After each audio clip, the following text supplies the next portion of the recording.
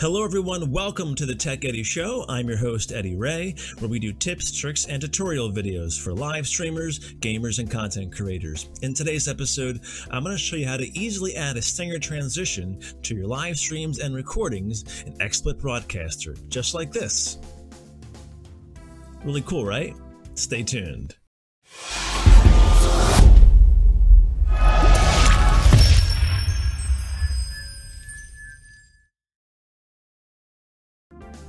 So you may be wondering, what is a stinger transition? Well, you've probably just saw the example earlier on in the intro part of this video, where we switch from one scene to the other. That is a stinger transition. It's an animated transition that helps you switch from one scene to the other in a very professional looking and eye-appealing way.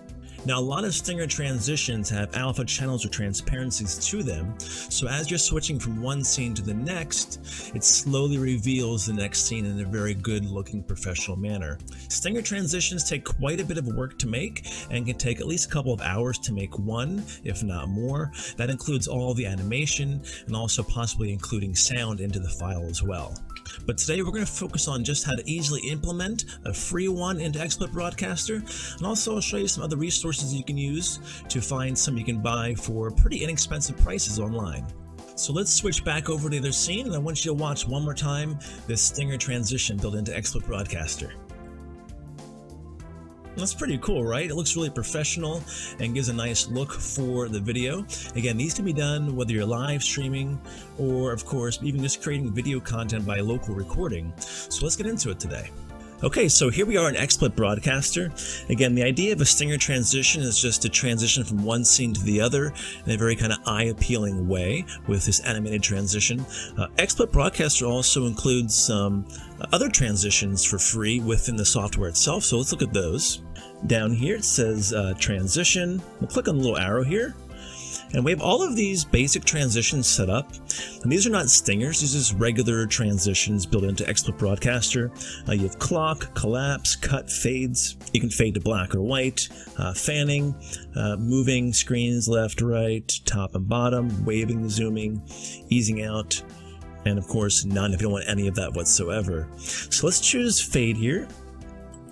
And I'll show you what it looks like to choose fade and transition from this scene to our full webcam screen, just like this. You see, that was a bit of a fade there, kind of just masking the cut a little bit. Rather than a direct cut, it kind of fades from one scene to the next. And we'll go back. Okay, so imagine this. You have your scene set up, whether you have a full kind of webcam scene like this. Let's say your next scene is going to be your gaming stream or your gaming recording scene. You could also have a scene where you have just a chat room. Whatever your scenes are, you can use these transitions to go from one scene to the next and make it look really good.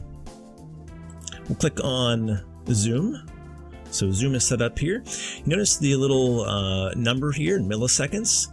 This is the amount of time the transition actually has to make between changing of the scenes. The lower the number, the quicker it is. The higher the number, the slower the transition is.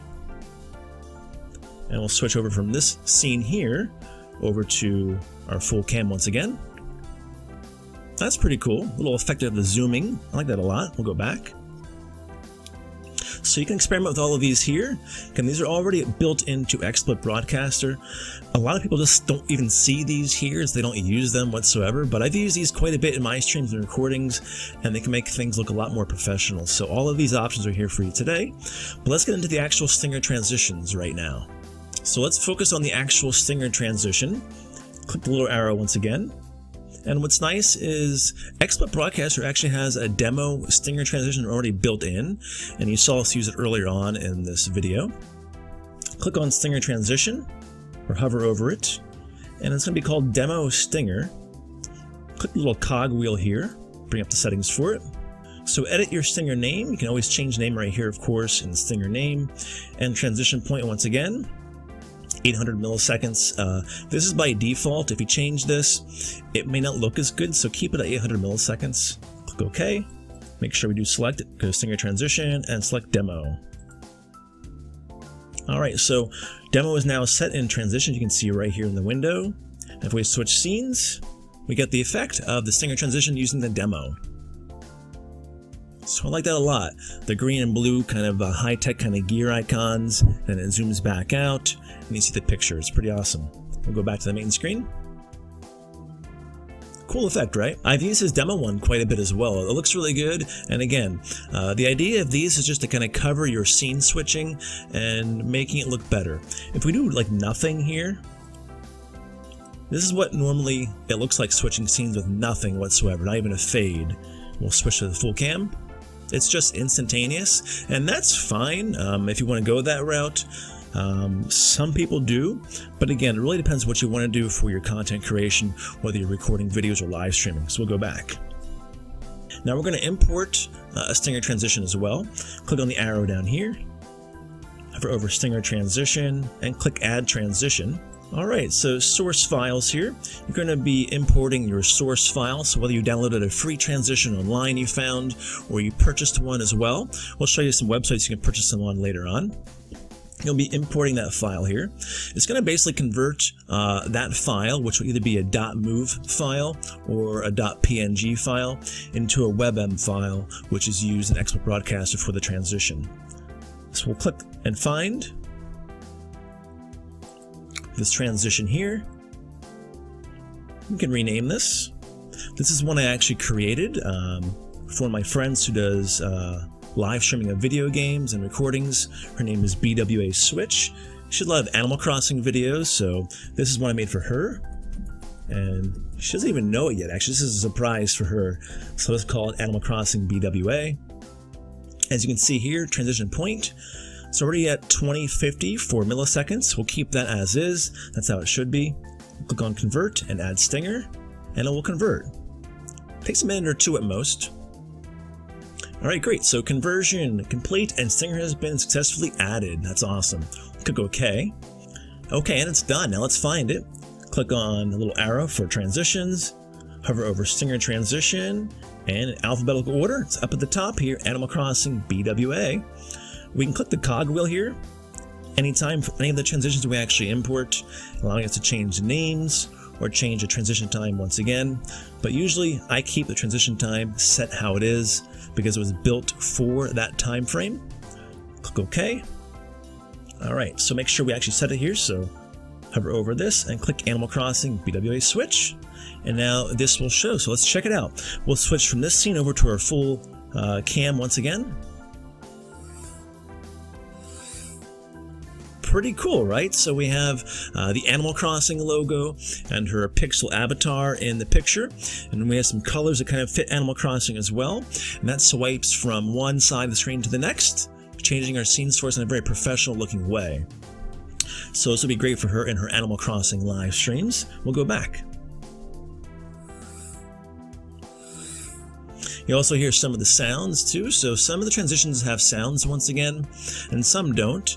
The sound is pretty cool. It's usually kind of a fairly quiet noise. It's usually like a whoosh or some kind of effect like that, giving it a kind of a cool little extra addition, extra touch to it.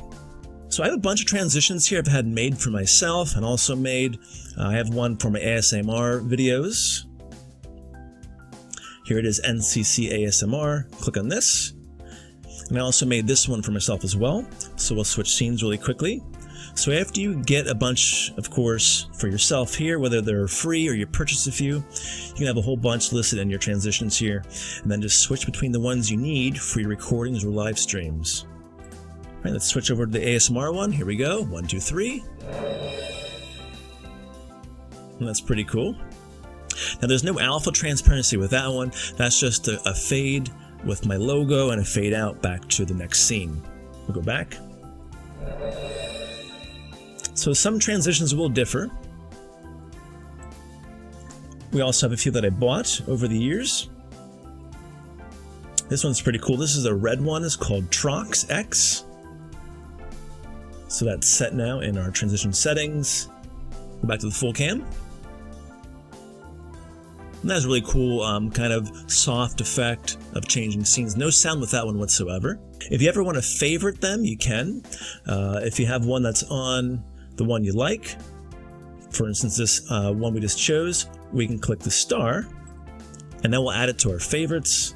That way they're all kind of organized in a certain spot. Click the arrow here And we have our favorites right here. So I have 2 favorited right now. We can always go to the trash bin with those if we want to, and get rid of those favorites. So that's kind of a cool little feature too for adding favorites for your transitions. I'll show you one more that I actually purchased a while back as well. Click on Door. This one actually has some audio, so we'll go back to the main scene. It's a pretty cool looking effect. I've used that for some of my Magic live streams in the past. And I'll show you one more for my gaming that we use for quite a bit as well. And we'll switch over to the full screen again of Cam. There we go. So pretty cool transition effect. I'll go back.